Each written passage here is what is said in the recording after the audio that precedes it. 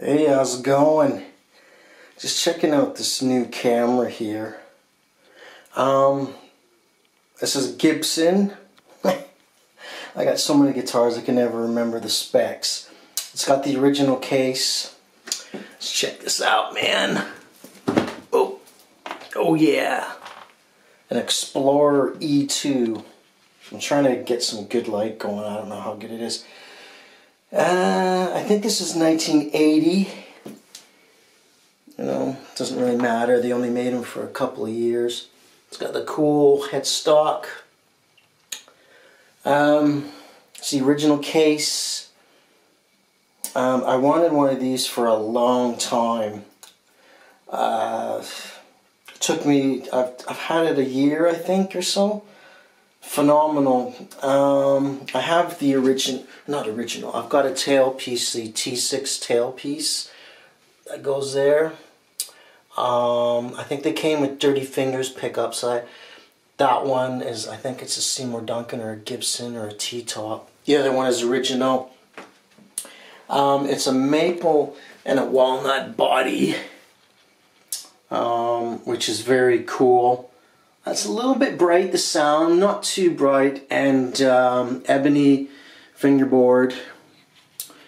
The neck is quite big, and it doesn't bother me. You just got to get used to it. But as I always say, I love big necks. It's got, what would I press there? You know, you got your E2, the E2 on the headstock. I mean, it's got kind of beveled edges on it, right?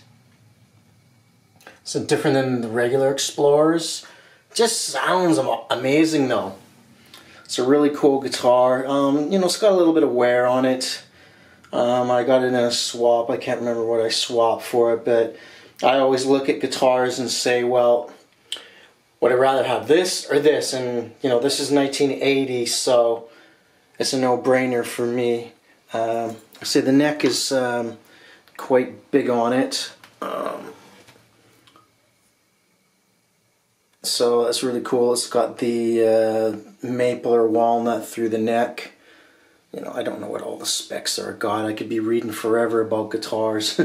But so you know, it's got a little bit of wear on the back, but the neck is huge, and it just sounds freaking amazing. I was playing it yesterday. And yeah, man, it's a 1980 Gibson E2, the ebony fretboard, big neck. You know, I've got a T6 tailpiece for it. I'll probably eventually put it on. You know, keep it as original as possible. I always try and keep guitars as original as possible.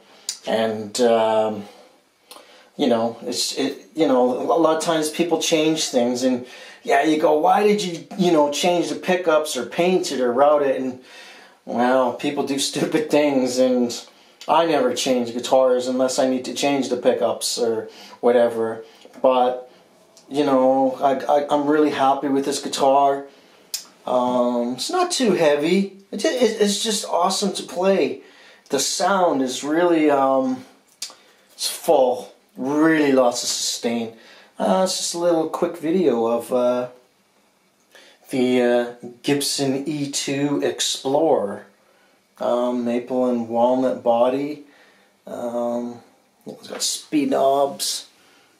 Just love guitars. I think they made them for like 3 years maybe. I'm not exact, from 79 to 81 or 82.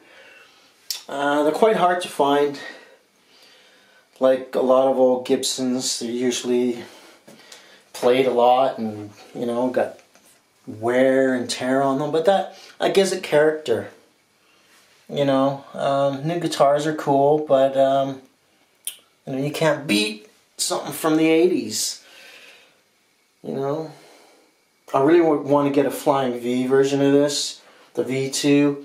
They have these like single coil V pickups. People say they don't sound that great, but you know, it's, you know, you take it for what it is. Like, you know, they say they sound like a Strat, but the V2s, but that's cool. You know, like you know, it's guitars are, you know, they're they're all different. They all serve different purposes.